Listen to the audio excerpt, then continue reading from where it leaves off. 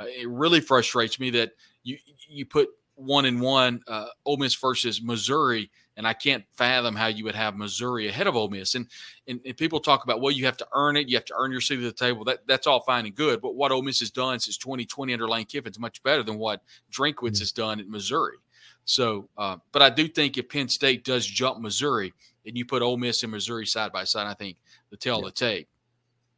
They're not going to win whenever that final poll comes out, because right now it's still the made-for-TV type stuff as well. And honestly, I'm not 100% sure if Missouri went down and played in Yulman Stadium against Tulane, that Tulane doesn't beat them straight up.